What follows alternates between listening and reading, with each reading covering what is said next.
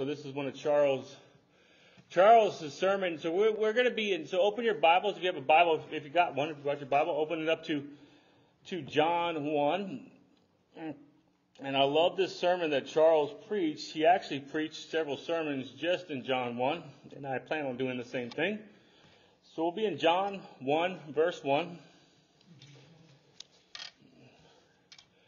In the beginning was the Word, and the Word was with God, and the Word was God.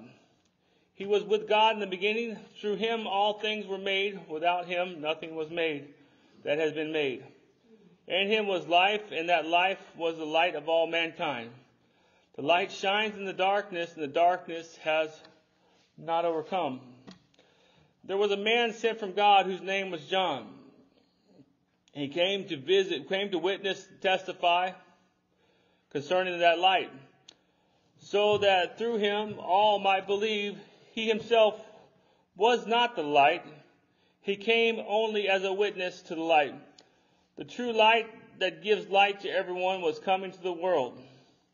He was in the world, and though the world was made through him, the world did not recognize him.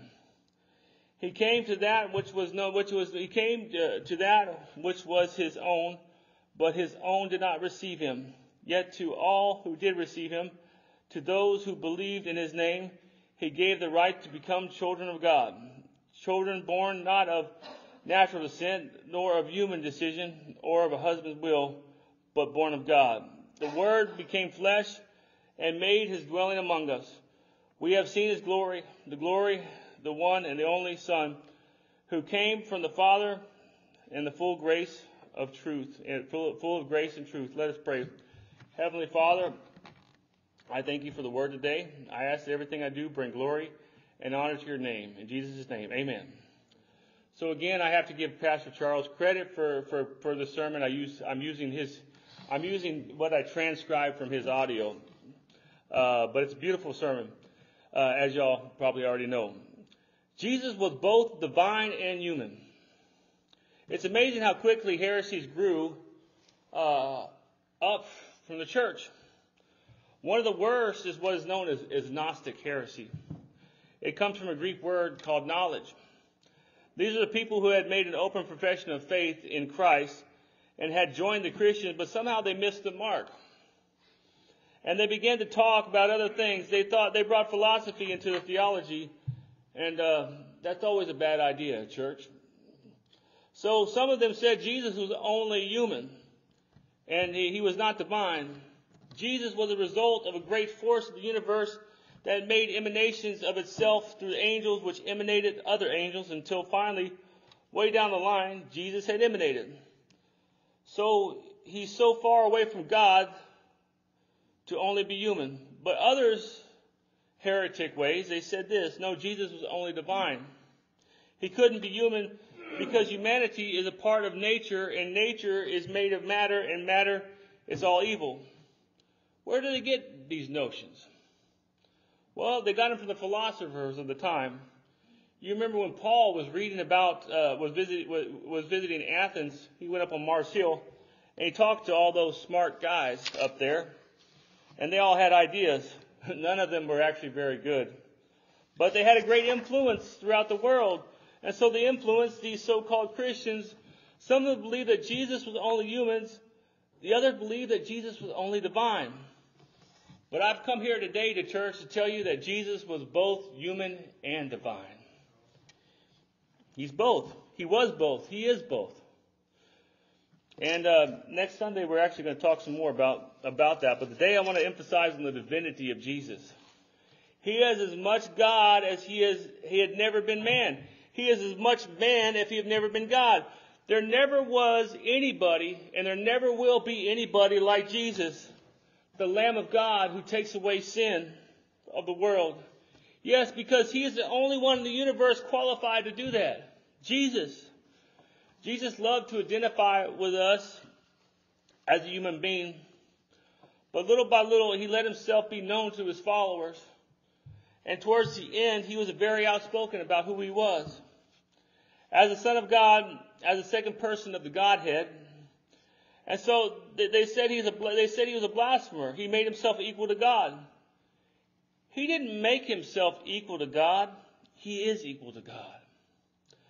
This is what the scripture tells us. The Word was with God, and the Word was God. We have a hard time explaining that to people who don't want to believe it, because it's a doctrine that we accept by faith, and we readily admit that we don't completely understand the Trinity. God the Father, God the Son, God the Holy Spirit, all God, all part of each other. So Charles, actually, there's a beautiful story of a Jewish man, a complete Jew. If y'all don't know what a complete Jew is, that's one who accepted Jesus Christ. And he uses an egg to describe the Trinity. And he said, what does this egg represent? He said, you ask any Jew, he can't tell you. They don't know what it represents. But he said, I'm here to tell you that it represents the Trinity. What's an egg, church? It's a yolk. It's got the white, and it's got the shell, right? It's three things. But if I was holding the egg up here, it'd be one thing. One egg. But three descriptions that fit and apply it aptly, and it's all part of the other. It all goes together. Charles said, I never will forget that, and it's an oversimplification. But he says, I don't know, it helped me, it helped Charles, and it helps me to understand the Trinity too well. About God the Father, the Son, and the Holy Spirit. But what we're talking about here today is God the Son. Okay? He is divine, and He is God. And so I want to give you 10 reasons why we believe Jesus is divine. So that's 10 reasons, y'all. So that's 10 minutes for each one. Just kidding. But Brother Charles, he used an example, and I'm going to use it too, is that, but most of us know that Charles was born in 1932, I believe, 32 or 31. But he was looking at a newspaper, and the newspaper was from the 1920s. And he says, I looked for my name there, but I wasn't there. You know why? I wasn't there. In fact, you asked me where I was at the time. I was nowhere, is what Charles says, because he was born in 32. Now, it's hard to believe that about yourself. There was a time when you and I didn't exist. Okay? So it's a humbling thought, isn't it? To think about that. I see pictures of myself when I was baby Brandon, and Mama remembers me in the womb, but there was a time when I didn't exist. If you go to 1978, 1979, I wasn't there yet. So Jesus doesn't fit that category, y'all. He always is and always was. He has no past, He has no present, He has no future. He is.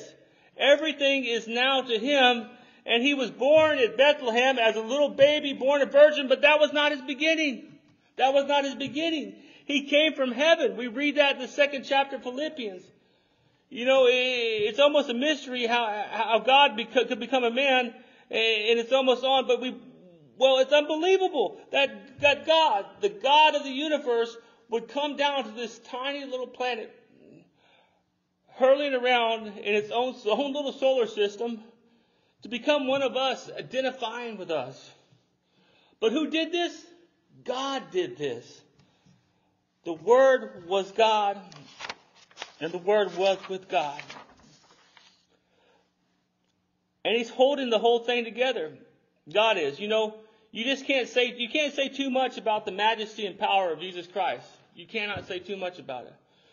So here's 10 reasons, 10 of Brother Charles' reasons why Jesus is divine. 1, we know that Jesus is divine because He existed before He was born, and we just talked about that. 2, we know He is divine because He was born of a virgin. Anybody here born of a virgin? Now, this is not casting aspirations on your mother or my mother. This is just saying that nobody here is ever born of a woman who has not known a man. But there was one person who was. His name was Jesus. And it's hard to believe, isn't it, that what we know about genetics and science today, that how far we've come in scientific terms, is what is known as the fact of life. When Jesus was born, he was born of a virgin. What is the point of the virgin birth? Now get this. The point of the virgin birth is that the Holy Spirit is the one who came upon Mary and caused Jesus to be born. He had no earthly father. Now wait a minute. Now in the Bible it says that Joseph was Jesus' father, right? Because he was his adopted father. We do that today. People who with adopted children claim them as their own because they're their own legally. So legally, Joseph was the person who put his name on the certificate and the forms. But God is God. Jesus was not born like anybody else. He was born of a virgin, and that's an important doctrine. Now we're on 3. We got 7 more to go. 8 more to go, technically. We believe that Jesus is divine because his life fulfilled prophecy. You want to do an interesting study? Look in the New Testament and look at the words that scriptures might be fulfilled. You will see that several times it's speaking about what Jesus did with his life. It happened. These events took place because the scriptures had predicted that they would. And Jesus fulfilled scripture. Nobody else has ever done that. So we believe that Jesus is divine because his life fulfilled the scriptures. 4, he healed people. Blind people were made to see. Lame people were made to walk. Deformed people were made whole. Possessed people were made free of demons. He performed miracles. This proves to me to be one of the things that tell me that he is like nobody else. He is divine. He is God. Number 5, he has the power of God. Because he came to fulfill his mission on earth, God had a plan, and it involved the sending of his Son to give himself as an atonement of our sins. This is something that Jesus gradually understood as he grew. When he was 12 years old, he had a pretty good idea of what it was. He had a good idea that he was different because he told his parents after they found him lingering in the temple, "I must be about my Father's business." He went about in the wilderness and was tested by Satan and overcame every great temptation that Satan laid before him. Only the Lord is able to do that. When he was confronted in the Garden of Gethsemane, who was afraid that night? Those people who came to arrest him. When Jesus spoke, they all fell backwards because Jesus is divine. We believe he's divine because he led a sinless life. Anybody here lead a sinless life? Some people might think we do, but we have not. Oh yes, that's what the scripture says. He never committed a sin. How do you live without committing sin? We found that impossible, but Jesus found it very possible because he is divine. Jesus never prayed a prayer asking for forgiveness, but he taught us how to do that. He was the Lamb of God without a spot, without blemish, and perfect sacrifice. He never sinned, but he offered himself as the spotless Lamb of God for our atonement. 7, we believe that Jesus is divine because he claimed to be our master and our Lord.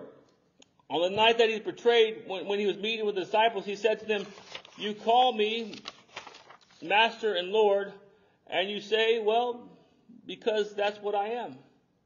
It's a claim that he made for himself, and no serious study of the life of Jesus is going to discount these sayings of his that declared him to be God. 8, we believe that Jesus is divine because he rose from the dead. Nobody else has ever done that. And as we get to Christmas, we get to the center point. We're getting closer to Christmas. We're getting to the center point of our faith. I'll say this every year, and it doesn't get old. Nobody else in the history of the world has ever, one, predicted their own death and conquered their death and made alive again, but Jesus Christ. I don't care how nice Buddha was or they say he was. Buddha never did that. Buddha has nothing to do with the Son of Man, and has no place being compared to him. Mohammed, Buddha are very, very dead. And they remain dead today. Jesus is alive. He's made alive and will be alive forevermore. We believe that. Jesus is divine because he rose from the dead. And nobody else has ever done that, and nobody else ever will. We believe that Jesus is divine, Sister Kay, because he's coming again. Because he promised that to us, and he will keep that promise. Titus 2:13, it speaks of the glorious appearing of the great God, our Savior, Jesus Christ. Many people doubt that, but I'm telling you, there won't be anybody doubting that day when he comes back. Well, when's that going to happen? We don't know when that's going to happen. Nobody knows. So they asked Jesus point blank just before he ascended back to his Father. He says, not for you to know. Nobody knows. Only one knows, and that is the Father. I don't even know. So if Jesus didn't know, I'm wondering how some of these guys that they write these fancy books predicting, they predict the end of time. And they must get really embarrassed whenever 1999 rolled by, whenever 2000 rolled by, whenever 2012 rolled by. How embarrassing. I'm glad they got it wrong, but you're really rolling the dice. You're really fooling yourself when you think you can predict the end of the world. We cannot. But what Brother Charles emphasized, and I want to emphasize again today, is that that's not important. The time is not important. What's important, it shouldn't matter to you and me, but what matters is that he's coming back just as he promised. That's what matters. Okay? And 10, finally, we believe that Jesus is divine because he shall be the final judge of everybody. And I'm here to tell you today that God loves you. God loves you. Okay? Sister Brenda, Brother Carl, Sister Charlotte, everybody here, God loves you. And Jesus died for you, that in the love of God, salvation is being offered to you. But the day is going to come when he sits on that great white throne, when people are going to say, let the rocks fall on us. The day will come when Jesus is no longer appearing before us as Savior, but as Judge. We better be ready. I'm telling you, when Jesus returns, he's not going to send a message ahead of time saying, hey, y'all, better get ready. I'm coming. Because guess what? He's already said that message. He's already sent the message. Be ready. I'm coming. He told us that already.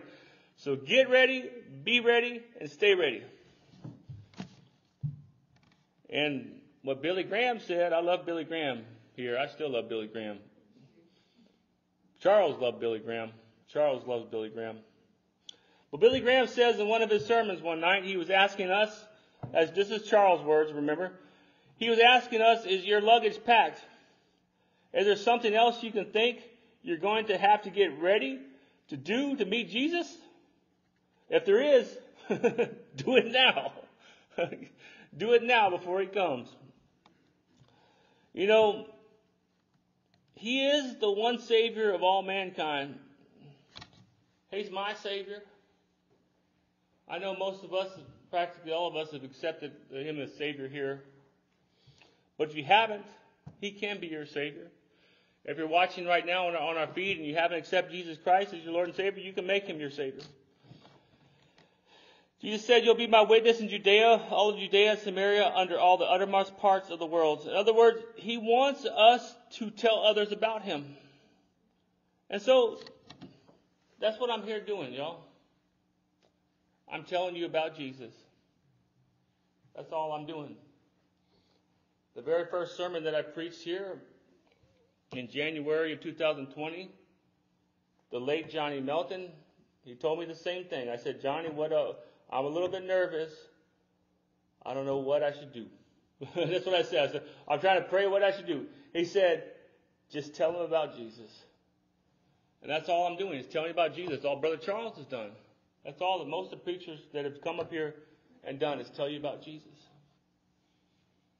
It's not rocket science. It's simple. Jesus is coming soon.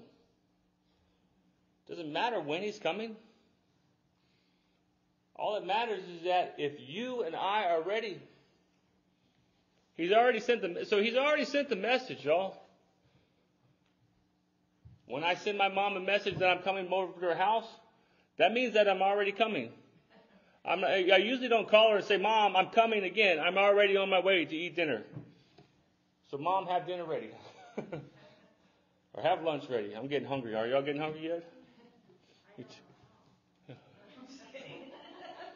You married a Baptist pastor. Our stomach is an eternal pit. But be ready, y'all. Most importantly, make sure that those we love are ready too. Those kids, those grandkids, those great-grandkids, they got to be ready too. Let us pray. Heavenly Father, we just thank you for the word today. I thank you for Brother Charles allowing me to preach one of his sermons here, and I pray that I did you a service and Charles a service too as well. It was an honor to preach that. I thank you for the many years of service that he's had, and I thank you for the service that I have here too as well. But most of all, we thank you for you, Jesus, and everything that you do, Lord. We pray that we are ready for you, and that we are willing to sometimes we need to change. A lot of times there's things that we need to change or get rid of in our life to make sure that we're fully ready for you, Lord, and that we're ready to come. Now we accept you by grace and by faith. We're not by our works, but this is faith in faith. This grace, it makes us more like you. So we pray that we be conformed more like you. In Jesus' name, amen. Well, I dare not end a sermon without offering a lifeline. If you don't know Jesus Christ as Lord and Savior, please make a profession of faith, because tomorrow is not promised. If you want to do a rededication, if you want to rededicate your life to Jesus Christ, we do that too as well. If you feel like you're being called to the ministry, come on up. If you want special prayer, come on up. If you're interested in joining this church, I think everybody here is a member, but we can check on that too as well. But please type it in the feed too as well. Thank you.